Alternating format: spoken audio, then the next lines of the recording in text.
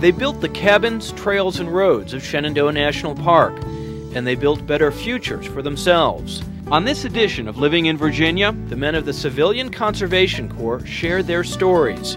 And it gave me the desire to give anyone I work for my best. The greatest thing that ever happened to me. How the CCC boys shook off the blues of the Great Depression on this edition of Living in Virginia.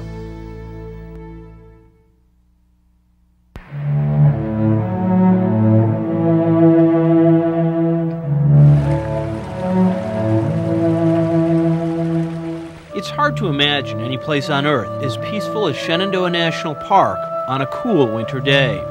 Only the occasional breeze through the trees breaks the stillness of the frozen air. Yet this calmness stands in stark contrast to the park's genesis some 60 years ago. From 1933 to 1942, these mountaintops were abuzz with the activity of thousands of young men.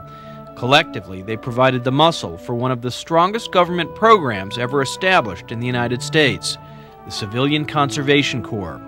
And nowhere would this strength be displayed more than at Shenandoah National Park. The most dramatic thing, I think, for visitors of Shenandoah as they drive down Skyline Drive today is that they think they're driving down a road through a vast wilderness. And yet, in reality, there's probably nothing you see close to the drive that was not created by the Civilian Conservation Corps. I mean, in 1934 and 1935, those slopes were bare of vegetation. CCC dug up or transplanted or grew over 100,000 trees and shrubs that were planted the length of Skyline Drive. I mean, that's an average of 1,000 trees per mile. No one today realizes that what they are seeing is a made landscape. I mean, it's essentially a big garden that was created by the Civilian Conservation Corps.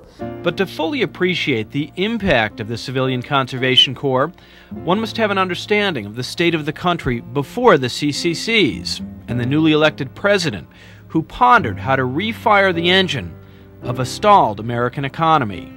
When Franklin Delano Roosevelt took office, America was at the height of the Great Depression. The average American income for those lucky enough to have jobs was down by 50%. 25% of the American workforce had no jobs at all, and over 30 million of their dependents had no incomes at all. 3 weeks before he was inaugurated, Roosevelt called together his designated secretaries of War, Interior, and Departments of Labor and asked them to pull together legislation to establish a Civilian Conservation Corps. Only 27 days after Roosevelt took office, legislation was passed for what would become the Civilian Conservation Corps. With the president's hasty signature, an immediate call went out for thousands of young men aged 18 to 25. They'd be sent to work at national parks and forests throughout the country. They'd see to numerous tasks designed to improve public areas, but they would see little of the money they earned. They were paid $30 a month at the lowest grade within the CCC, 25 of which was automatically deducted from their pay and sent to their parents at home to support the families. Considering that the average blue-collar worker in 1933, 1934 was making about $17 a week if they were lucky enough to have a job, that $25 a month went a long way to supporting the family at home. I was a messenger in the Welfare Bureau.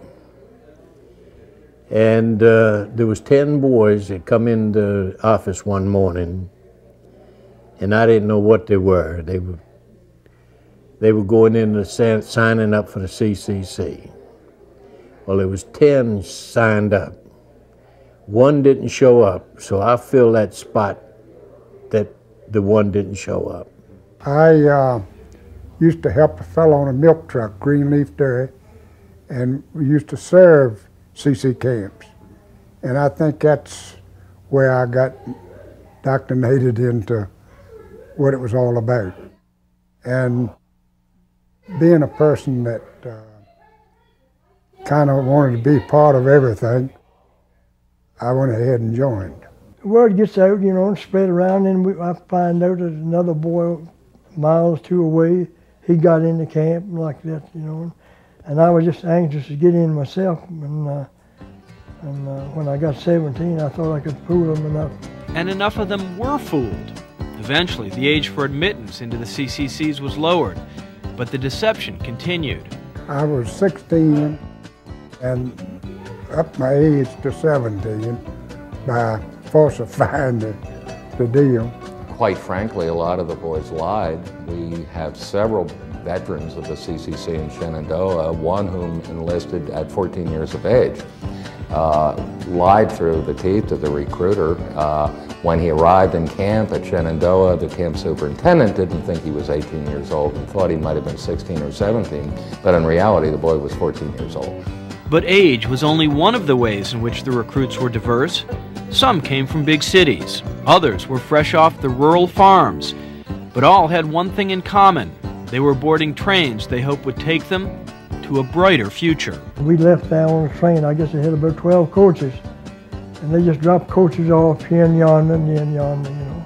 Got on a train and come up to Luray. They put us in the back of a truck, an army truck. And I realized that he was going just like this over the road, coming over to Stanley. And we took that Red Gate Road up to the mountain up, and it was this way. And I thought to myself, we were going out of this world. But we were all laughing about it. Wonder where he's going. He'd turn into this left now. Our ears stopped up and the snow was whipping in on the back of the truck. I laughed. Anyway, we had a good time. The 10 of us really got acquainted. Told us, Camp Roosevelt, I remember the Army sergeant telling us, Camp Roosevelt, he said, the Garden of Eden. Yeah, and I remember that. This garden was actually the George Washington National Forest, soon to become Shenandoah National Park. Its proximity to Washington ensured that it would become a focal point of President Roosevelt's New Deal. Skyline and Big Meadows were the first two Civilian Conservation Corps camps in the Park Service. The planning, they were established the 15th of May, 1933. This is less than 3 months after Roosevelt's inauguration. There was not a lot of time to plan this program, but Roosevelt wanted it started to bring hope to the country. Inspiring his forest army by a personal visit, President Roosevelt makes his first tour of the Civilian Conservation Corps camps in the Shenandoah Valley. Roosevelt was here at Big Meadows and Skyland in August of '33, 5 months after the camps were established. He was followed by all the big newsreel companies. And this big national coverage of Civilian Conservation Corps camps went out. This really lifted the morale of the country, and this is why Shenandoah really was the model for the Civilian Conservation Corps. It's very good to be here at these Virginia CCC camps. I wish I could see them all over the country. I hope that all over the country they're in as fine condition as the camps that I've seen today. There were 10 camps in Shenandoah over the course of the Civilian Conservation Corps. Over 6,500 boys went through Shenandoah and helped to create this park. There is no other park that had the CCC participation that Shenandoah did. You had two types of boys, if you can generalize. Rural boys, and they did work on the farms. Urban boys and boys from industrial areas, they were perhaps the hardest hit. When you're on the farm, there's never a lack of work to do. You're not hanging out on street corners. If you came from a coal mining town in western Pennsylvania and your parents were out of work, there wasn't much else to do. The average high school education in the CCC nationally was an 8th grade education. See, most of the people that went in there had dropped out of school, and they were just allowed to roam the streets, which is bad. That gets you in a heap of trouble. There are other recorded cases that the CCC boys have documented in oral history interviews where the local police chief, if he knew a boy was having problems because his parents were out of work and he was on the streets too much, the local police chief would take the boys to the recruiter and suggest very strongly that they enlist in the CCC. But whatever their backgrounds, one thing was certain. They were embarking on a new lifestyle, unlike any they had known before. Well, the regimentation of the camps was strictly military. The boys were wakened with a bugle call at 6 o'clock in the morning. They assembled at the flagpole in the center of the camp. They had a flag raising. They checked to make sure everybody was there that was supposed to be there. Marched into breakfast. Then they'd go back and have about a half an hour to clean the barracks, make up their beds. There were routine inspections, just like in the military, and if you didn't have your bed made correctly, you went on KP. Then they would be trucked to the field, at which point Park Service would take over supervision. About 3:30 to 4 o'clock, they were trucked back to camp. They'd be given about a half-hour free time to clean up. Then they had to dress, change clothes to dress uniforms. They would once again march to the flagpole, have a ceremony called retreat, in which they'd lower the flag, and at that point, the workday was officially over. They'd go into meals. Then after meals, there would be 2 to 3 hours of free time. There'd be blinking lights at 9:15 at night, letting you know at 9:30 was lights out and you were asleep. It was a very regimented day. The farm boys would be used to that schedule. The urban boys would not. Some boys never accepted it. There's a downside of the CCC story, that there was about an 8% desertion rate through the course of the CCC. Some camps, it was up to 20% in the last years of the CCC, and primarily with the more urban boys who were just not used to the regimentation and were not used to those hours. In addition to acclimating themselves to their daily regimens, the CCC boys often found there were still more surprises to be discovered. I signed up to be a cook, and they gave me a shovel. Well, when boys first came into the camp, they'd usually meet with the camp superintendent, and he would ask them their interest, what their backgrounds were. If there wasn't the skill available, they were volunteered by someone else. So it happened to be a kid in the group that came in with me from Norfolk, and he told the leader that I could drive, that I'd been driving, and so the leader asked me to move the truck over to where they could unload it. And I moved it out over there and got out and got my shovel. And the leader took my shovel away from me. He said, you don't need that anymore, you're a truck driver. I did different things, worked, helped build the road. There was things to do, shoot stumps. I helped dynamite stumps there. Well, the division of responsibility in the camps was always controversial. The Department of War ran the actual camps during the day. These were either active or reserve military officers. They ran the day-to-day schedules. The projects, the design of the projects and the supervision of projects away from camp was supervised by the National Park Service. So there was always this friction between the Army and the National Park Service.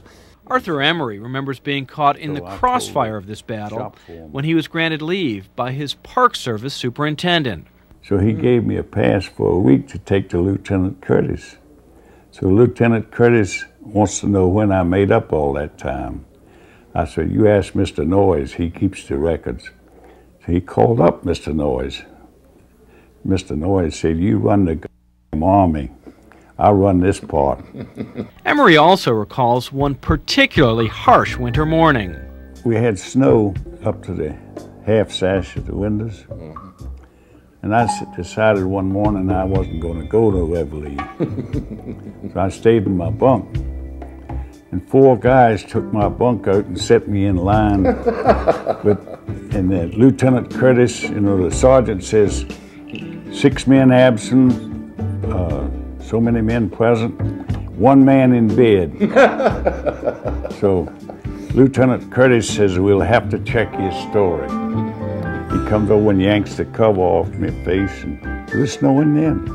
He said, just what's your story? I said, Lieutenant, I don't have a story.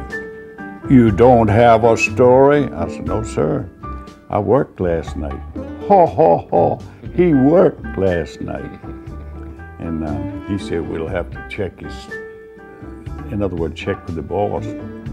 So he made those guys take me back in the barracks. And they lifted me up as high as they could and dropped me on the floor, and it really hurt my back. So I told the shop foreman what I had done. He said, that's all right, I'll take care of it. So Lieutenant Curtis comes up after a while and wants to know where that Emery boy worked last night. So the guy pointed to different vehicles. So he did this job, he did that job, did the 3 or 4 jobs. Damn, got me again. Life was not all work and no play for the men of the Civilian Conservation Corps. Even CCC boys will be boys. Skyland and Big Meadows built gymnasiums. The gymnasiums were built by the boys on their own time. The Army would not allow them to work on a recreation program supervised by the Department of Labor on government time. So they did it on their own time. There was fierce athletic competition between the park's 10 camps. Rivalries arose, and with them came new forms of recruiting local boys in towns such as Shenandoah. You know, they had a work superintendent that did the work. He was a great baseball fan. So, I don't know how this fellow got word. I mean, my friend got word that this superintendent would like to have some ball players.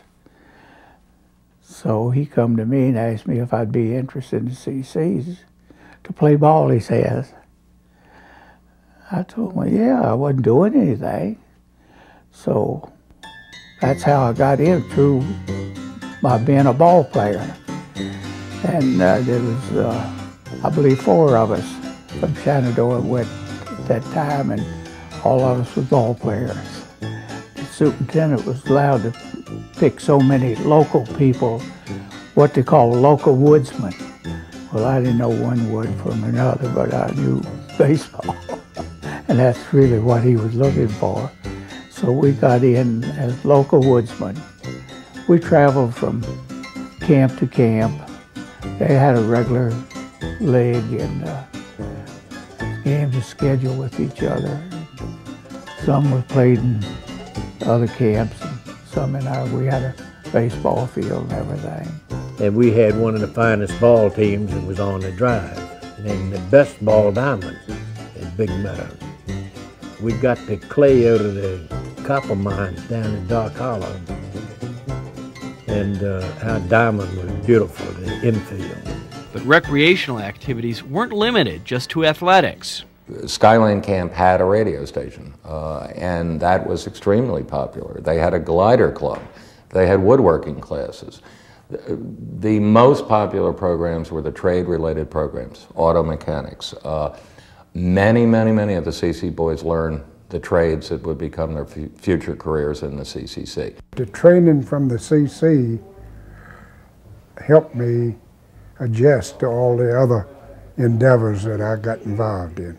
I went to work for the Navy as a machinist helper, so that I had learned some in the garage up here. I was going to school at nights, and I was taking typewritings, and I was a pretty good typist. In fact, everybody wanted me to type their letters home to their, I did it. I'd either charge them a bag of Bull Durham tobacco or Hoover dust, we'd call it. Or I'd say, you owe me a favor for doing this. Some guy had an iron to iron your uniforms, your shirts, you know. I had them iron my shirts for typing a letter for them. A lot of the boys had side businesses, if you will. Some of the boys made extra money teaching other boys to play the guitar. Some of the boys took on barracks duties for other boys for money. One of the boys we know that we did an oral history interview with was paid $2 a month by all the other boys in his barracks because he'd get up in the morning and light the wood stoves early in the morning so that they didn't have to get up and they'd wake up to a nice warm barracks. So a lot of them had hustles going to make money. I mean, there was gambling. Oh yeah, yeah. Wasn't a lot of money involved in it because nobody had any money. But every penny earned could be a penny spent on a weekend trip off the mountain. I think most of the fellas went just to get away from camp. That was the main thing.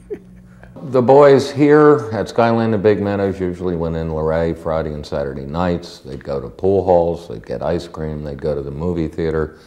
Same thing really happened in Harrisonburg and in Front Royal, but I mean, they had really three main interests when they went into town on the weekends, and they were girls, girls, and girls. We had these places that we hung out at, and it was usually a restaurant or a beer place, and fellas picked up a girl here and there. And, well, I like my beer too, so most of my money went for my beer. Like many of his friends, Whitey Groves married a girl he met during his time in the CCCs. He recalls risking life and limb in the name of love. And I'd go down there and more or less spend the Saturday night. I'd come back to camp, and the truck would pick me up, bring me back to camp every Saturday and Sunday night. Then it got so I'd go down on weeknights, and I'd walk off the mountain and come back up the mountain at nighttime. But I had to, it was so dark sometimes coming back up the mountain. I was alarmed that maybe a bear or bobcat or something would get after me, but I was in love, boy. So I didn't give a damn, excuse me. The future was getting brighter for the boys who left the CCCs and married. As the decade drew to a close, America's economy was growing stronger. As the program moved on and it became more and more difficult to recruit, and every recruiter had a quota. I mean, you will hire 100 boys this month. Well, as it got into 37 and 38, jobs were becoming more plentiful. Boys did not need that work. Some of the recruiters, as the military recruiters have been criticized for, made up a lot of stories about how great this life was. I mean, some of the boys from Pennsylvania came down thinking they were going to a resort in the mountains. Well, all at once they get here, and sorry, this is no resort, this is hard work. Once in a while you'd get a new recruit in, and the guys would tell snake stories or something, and the poor things would be scared to death. And some guy would take a set of rattlers and crawl around on the floor and shake the rattlers near the kid's head. Of course, he's gone out of the window at that time. But a more serious problem was about to strike at the heels of the CCC. The irony of the Civilian Conservation Corps was that it was the most popular Roosevelt New Deal program. And as the New Deal pulled America out of the Depression by 36, 37, it became increasingly difficult to meet the quota for CCC boys. They didn't need the income. So in a way, the success of the New Deal caused the death of the Civilian Conservation Corps. World War II was really the final blow. The economy was thriving as we moved into World War II, and the program ended in June of '42 because America was at war. The program is still authorized. The program was never deauthorized. Congress just failed to refund it. So someday, should Congress choose to fund the Civilian Conservation Corps, it still exists in law. And the spirit of the CCC still exists in Frankie Barlow. His father was a construction worker in the Corps. Now Frankie is a carpenter for Shenandoah National Park. He often works on structures built by the CCC. You can really tell they were put together good. They was heavy-duty constructed, really. Yeah. Makes you think when you're doing something that you go a little bit extra and make it last as long as what it has lasted before, you know. Put a little bit more effort into it when you know men worked on it, 60-some years ago. For years, Frankie has accompanied his father at the annual CCC reunions. He won't have the opportunity this year, however. Russell Barlow died a few months after this 1998 reunion. The reunions are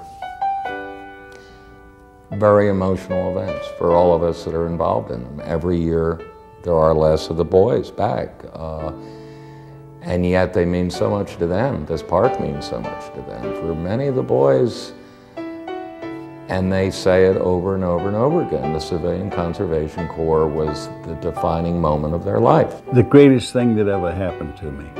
Best move I ever made in my life. And that was a good experience. I learned a whole lot.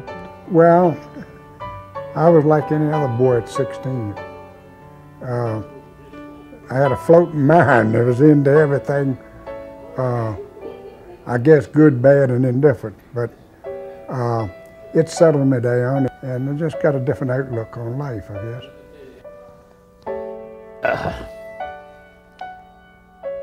I don't know what the feeling that comes over me. You might say I was one prior to coming into CCCs that I wanted to get by with just as little work as I could get by with. But when I got up here and realized that I had to work or be discharged, I made up my mind I'm going to work just as hard as that man wants me to work. And I did. And it gave me the desire to give anyone I worked for my best. And my life started then.